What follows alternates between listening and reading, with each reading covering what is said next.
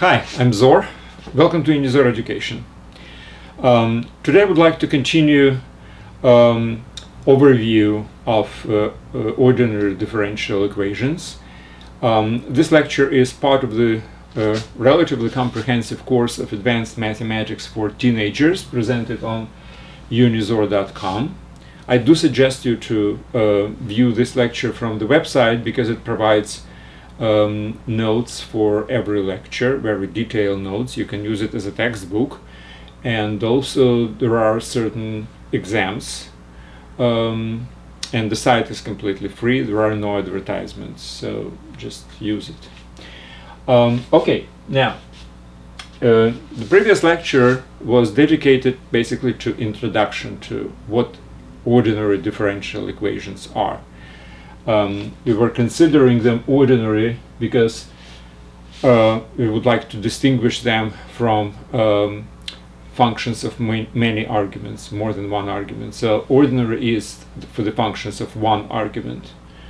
It's differential equations, obviously, because the derivative of that function is present in the equation.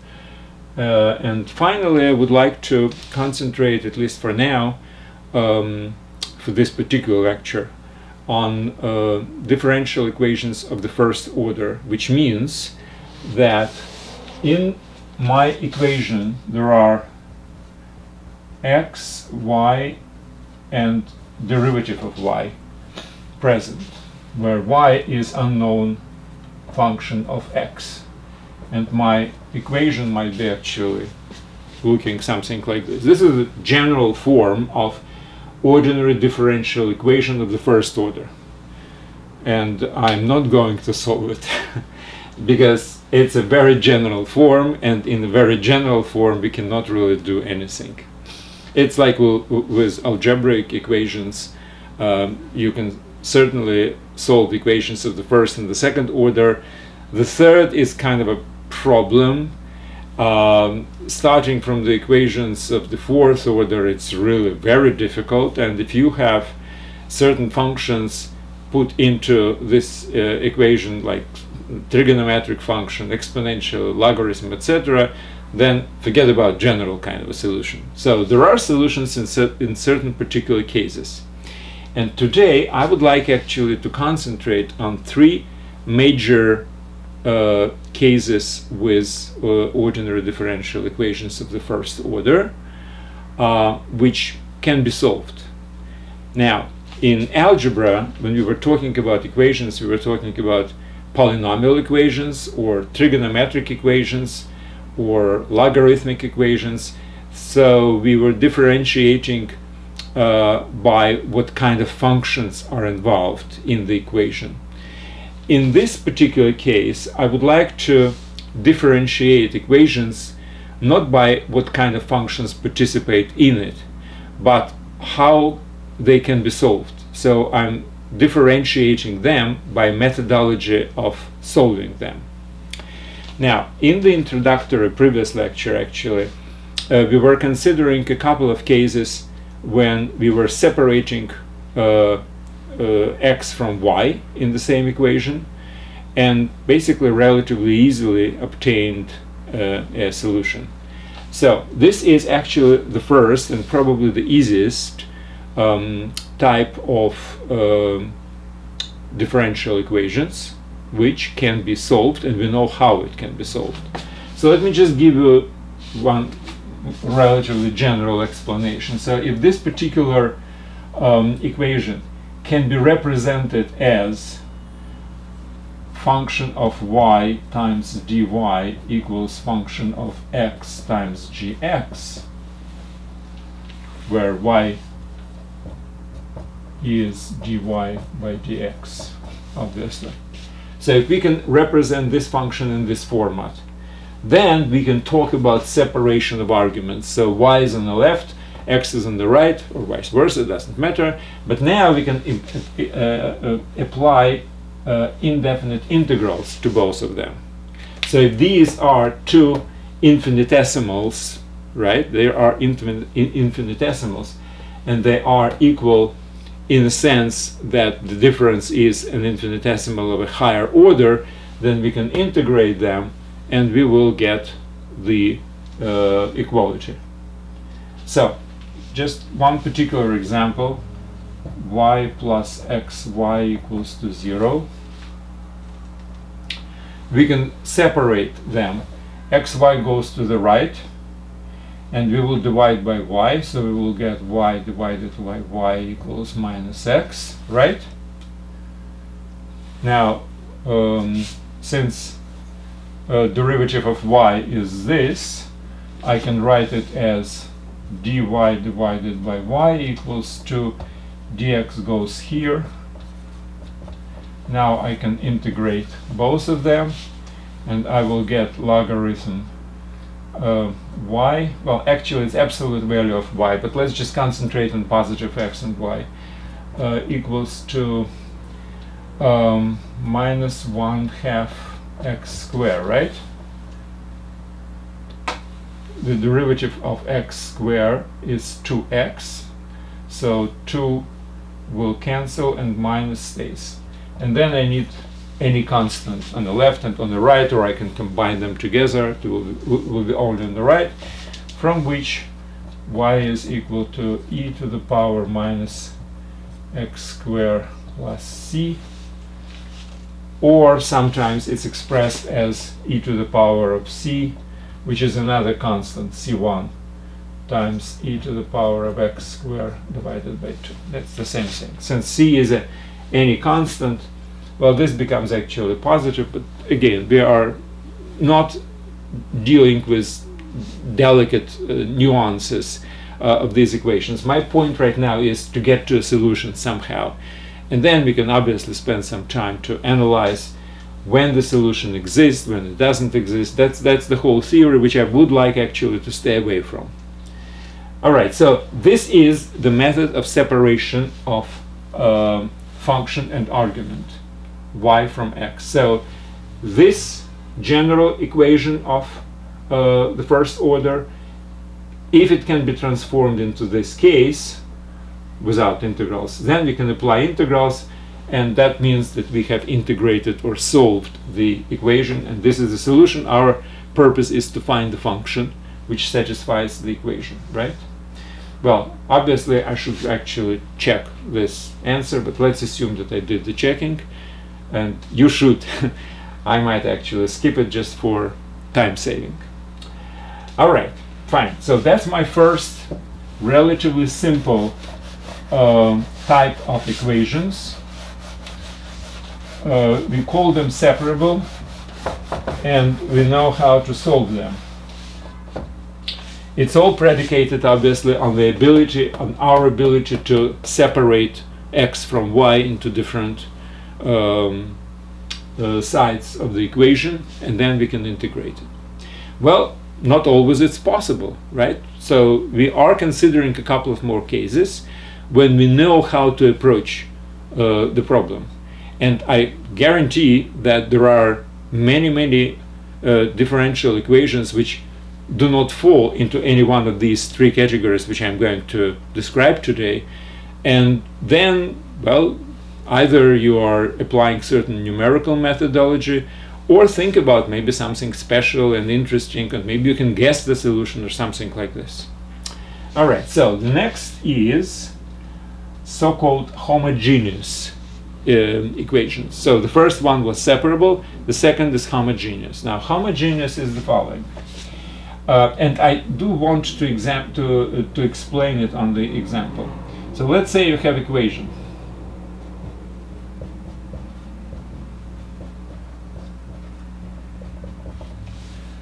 Well, it's not obvious how to separate these, so let's just assume that it's impossible. Maybe it is possible, but I don't know how. But I do know it is very interesting peculiarity in this particular equation. If I will change x to something like lambda times x, where lambda is just any number, and I will change y into lambda y, my equation would not change, right? Because this will be lambda x divided by lambda y, and lambda would cancel out. This would be lambda square x square divided by lambda square y square, and again lambda square can be cancelled out.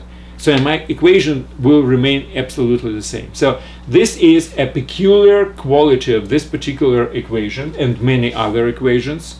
For instance, you can have something like y plus x divided by y equals to e to the power minus x divided by y. Something like this. It's also x divided by y. Or maybe this cannot be this way. It can be x, but then you can have y here and y here, which means you can actually have exactly the same thing, but it's not obvious that it's explicitly depend on x divided by y, but it's still the same thing. If I will replace y with with lambda y and x with lambda x, these lambdas will cancel out and these lambdas also cancel out. So it's exactly the same type of equation. So we are assuming that this is possible. So if this is possible, so after substitution from x lambda x and from y lambda x, my equation will not change like in this particular case, then there is a special methodology to solve these equations. And this special methodology is the following. Since x divided by y plays such an important role, let's just introduce a new function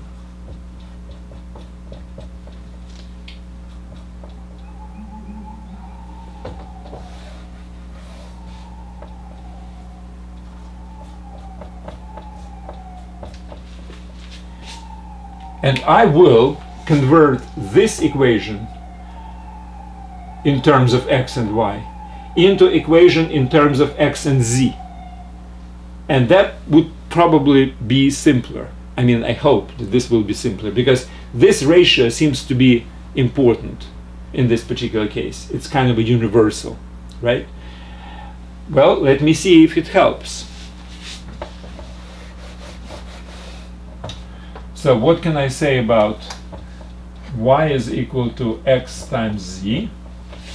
Y derivative is equal to derivative of the first times derivative of the first times the second, which is z, because derivative of x is 1, right?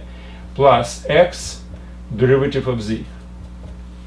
Okay, so we can substitute it here, and we will have z plus x z prime, z derivative, plus x divided by y is 1 over z, x squared divided by y squared is 1 over z squared. So this is my new equation. Is it better than the original one? Yes, and here is why. Because we can always separate z times x equals to minus z minus 1 over z minus 1 over z square.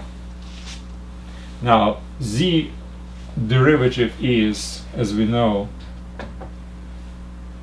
dz by dx. So we can put dz here, and dx and x will stay here, and we will flip to get reverse. I will use minus here, dz z plus 1 over z plus 1 over z squared. So we have separated. So you see, that particular equation, even if it's not separable by itself, it will become separable after this type of substitution. So as long as you know that the equation is homogeneous, which means if you multiply x by lambda and y by some number lambda, lambda will cancel out. It will be exactly the same equation. Then you can use this technique. So technique is, instead of resolving by y and x in this particular case, you transform the whole thing in terms of z and x, solve it for z, and as soon as you get the solution for z, because this is supposed to be integrated, and I'm not going to do it, but obviously it is already as simple as it can be. whenever you're reducing your differential equation to just a bunch of integrals, that's it. I mean, that's the maximum you can do. If you can do it, fine. If you can't do it, well, too bad. You can just leave it as is, but it's still better than the original equation. And then after you find z, you calculate y by multiplying by x. That's it. So that's the approach which you're using.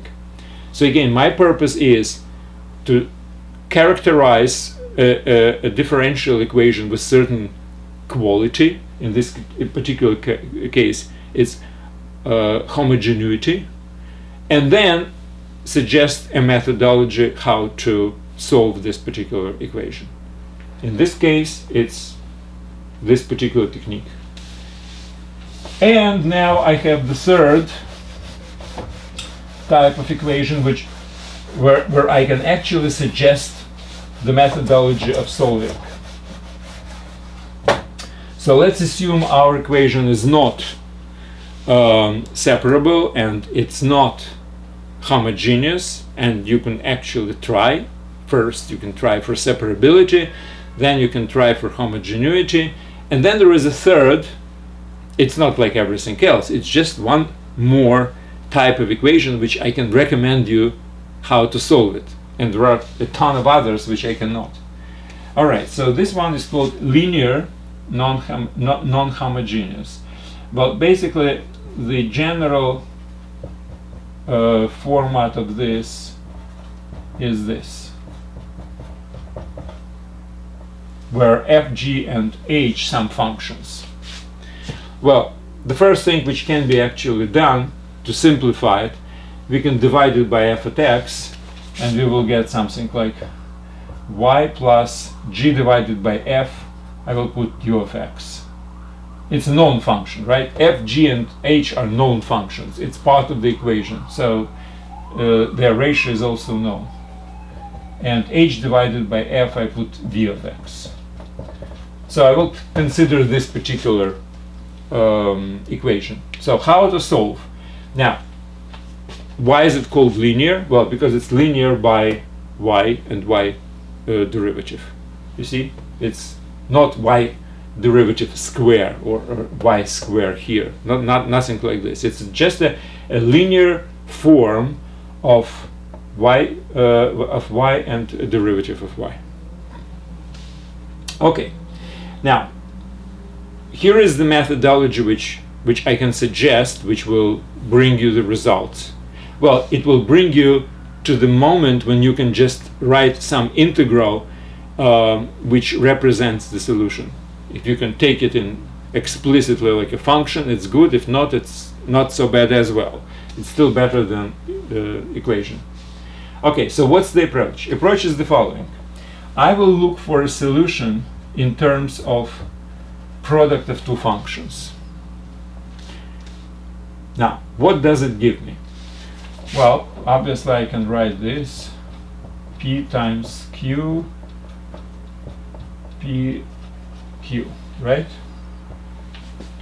Where p and q some functions. So I will transform this equation into a couple of equations where p and q will be participating, and I will solve them for p and q correspondingly, and then by combining them as a product I will get y. So that's my approach. Now, why is it working in this particular case? Well, here is why. Let's just see what happens here.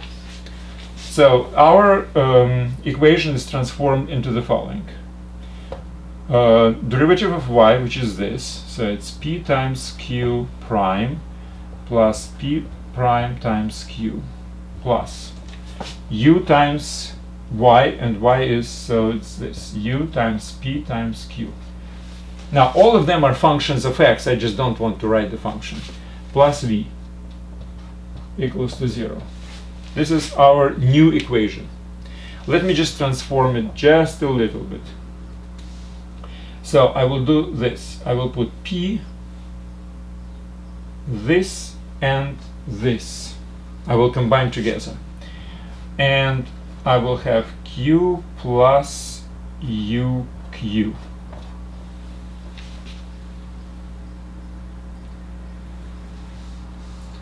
plus whatever is remaining. Okay? Now, what I'm going to do, I'm going to find a function q from this expression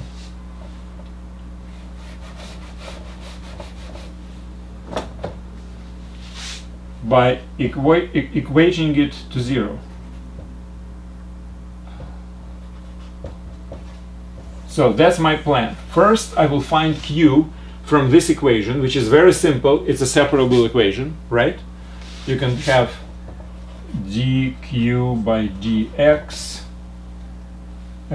plus uq equal to 0. Uq goes to the right, so it would be minus uq. Q goes here, dx goes there, and I have dq divided by q equals to minus u as a function, known function of x times dx. So I can integrate both of them. It's a separable equation. So that's my first thing. That would, if I can find such a solution, it would bring this identically to 0. So this whole thing would be identically to 0 if I will find solution to this equation. Now, as soon as I found this, so q now is a known function, I will do the next step. So since q is a known function, I will find a solution to this, which is also a separable equation, right? Q is known, now we have found it. V is known as well. So it's basically like P is equal to minus V over Q. This is dP by dx, so dx goes here, and we have a separable equation for P. And that's how I find the function P. Now, known Q and known P, I get my Y from here. So this is approach. Is it always working? Well, not necessarily. Maybe this is such an equation which never actually has a solution or something like this. But this is an approach, and you can definitely try to do that. So, 3 most likely occurring cases where you really can solve something. Maybe they're happening in the real life, maybe they're happening on exams, whatever it is, but you probably would be given equations to solve. I don't know, 90% of the cases would be one of these 3. And knowing the methodology how to solve each one of these 3 types, and let me just repeat, first was the separable equation, the second was homogeneous, when we were replacing, instead of y, we were using z times x, and the third one was linear, where we are using the product of 2 functions to solve the equation for y. So these are 3 methodologies, 3 types of equations, which I think is very helpful to know. Now, next lectures I will try to concentrate on each of those guys and have some examples. Basically, next 3 lectures will be dedicated to these 3 types of ordinary differential equations. I will just try to solve as much as possible, the time allows, basically, right? So the next lectures will be separately for separable, for homogeneous, and for linear differential equations. So far, that's it for today. Thank you very much. I do recommend you to read notes for this particular lecture on unizor.com. That's part of the calculus, ordinary differential equations. Then they have overview. This is part of the overview. So look at the website. It's very helpful. As I was saying, it's like a textbook. That's it. Thank you very much, and good luck.